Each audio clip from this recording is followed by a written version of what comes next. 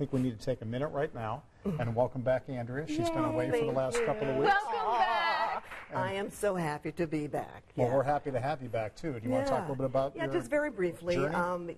8 weeks of chemotherapy. I've already done 2 stints, followed by surgery, and then, of course, radiation after that. And I just want to say thank you all so very much, because during the darkest hours of the last 3 weeks, I literally I've been able to go through this with courage and strength because of your letters, because of your texts, because of your emails, and I've gotten thousands of them, and I have read literally every single one of them. Thank you so very much. My message is early detection saves, and my God is a healer.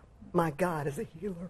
So thank you from the bottom of my heart for all of the love and all of the support. I cannot go through this without you. Thank you. You're not going to have to go through this alone. We're here for you. No, we missed you too. It was not the same without you, and you are changing lives. I am sure there are hundreds, if not thousands, of women that have gone to the doctor because of you. Heed the call. Early detection saves. Absolutely.